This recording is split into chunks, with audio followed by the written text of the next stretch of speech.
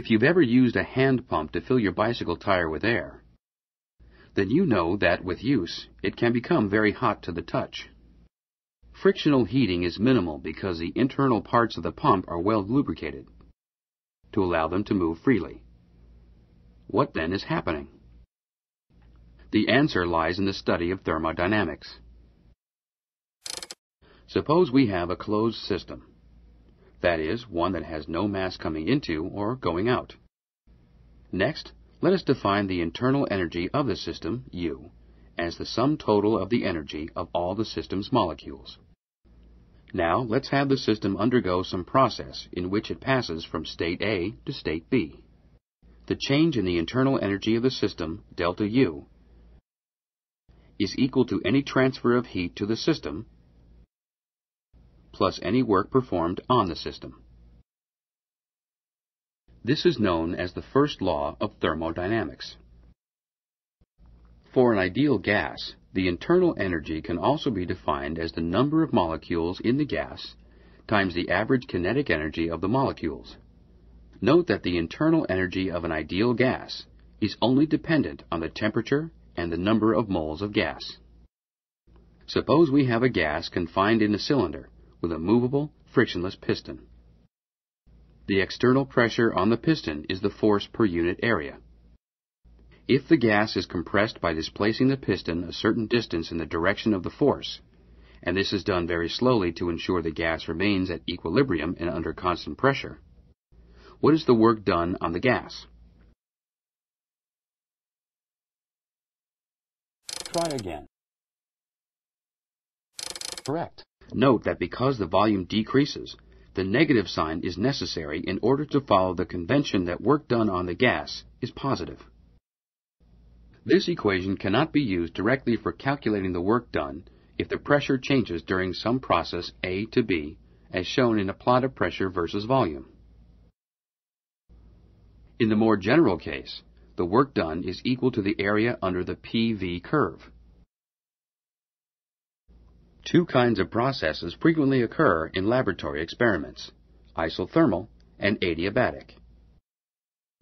By definition, an isothermal process is one that occurs at constant temperature. For an ideal gas, this means that the product of the pressure and volume is constant. What happens to the internal energy of an ideal gas during an isothermal process?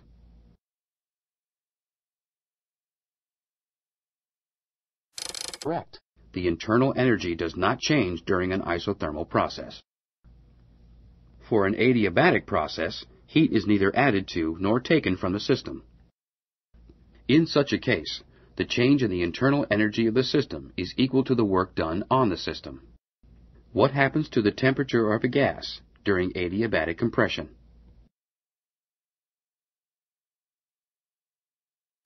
Correct. During adiabatic compression, the temperature of the gas increases.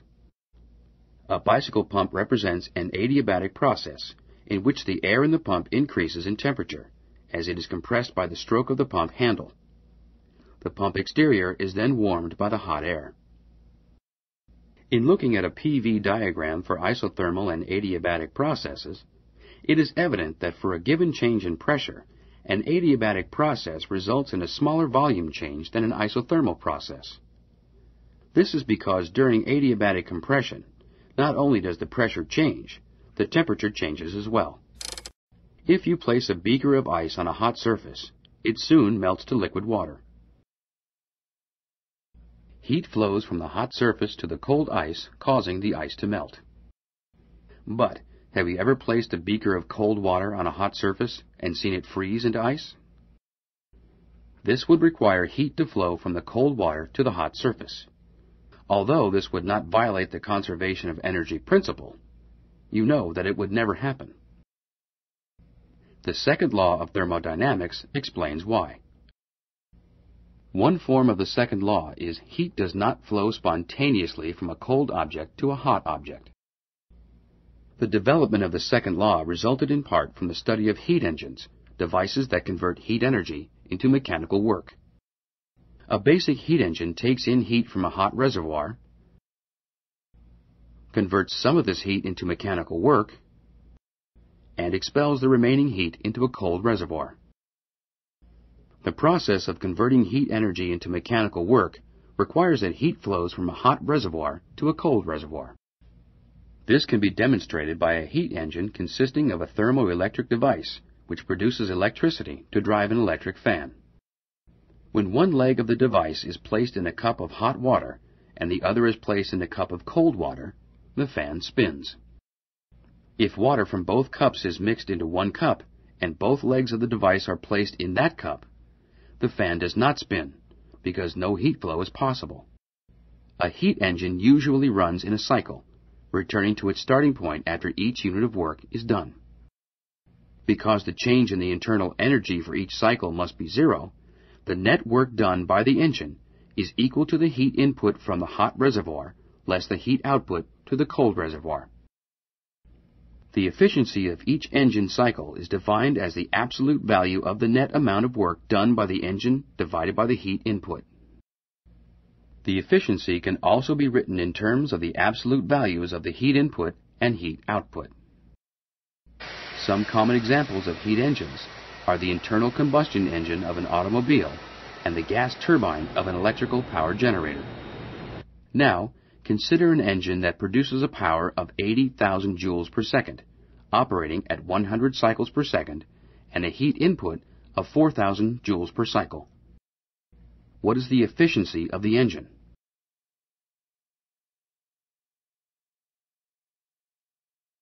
Correct. Its efficiency is 20%. For an engine to operate at 100% efficiency, no heat can be lost to the cold reservoir, which is impossible. This illustrates another form of the second law of thermodynamics, which is, no cyclic process can completely convert input heat to work.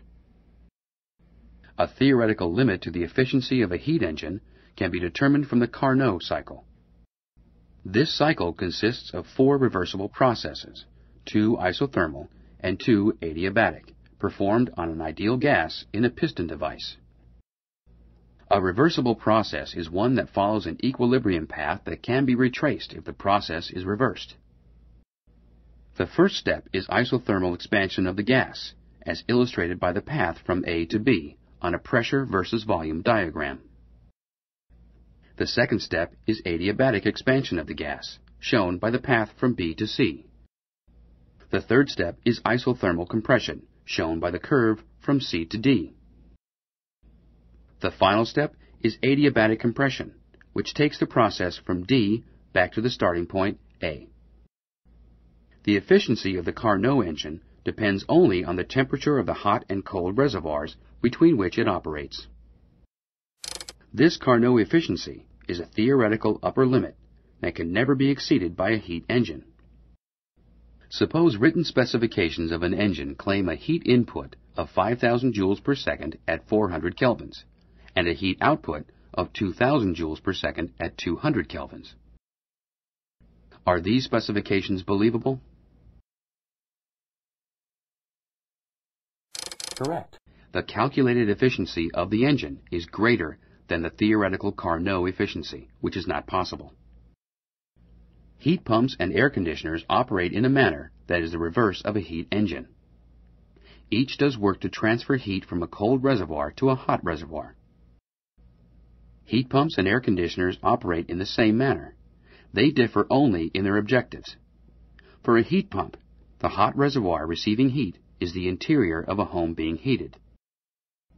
For an air conditioner, the cold reservoir from which heat is removed is the interior of a home being cooled.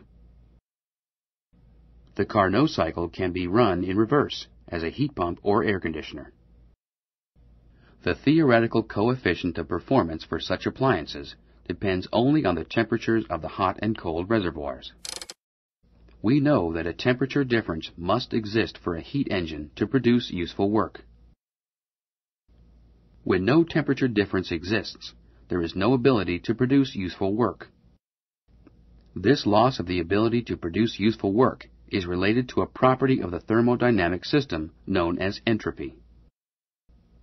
As a system loses its ability to do useful work, its entropy increases.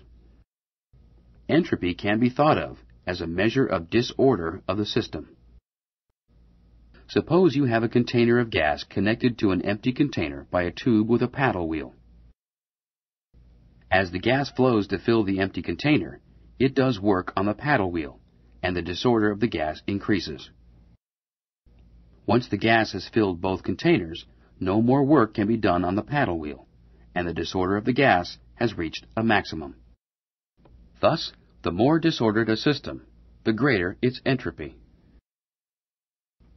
For an isolated system, that is one which does not interact with its environment, the second law of thermodynamics can be stated as the entropy of an isolated system can only stay the same or increase. When discussing a process, such as ice melting to liquid water, it is the change in entropy that is important. For an idealized reversible process, there is no change in entropy. However, for any real process, the change in entropy is always greater than zero.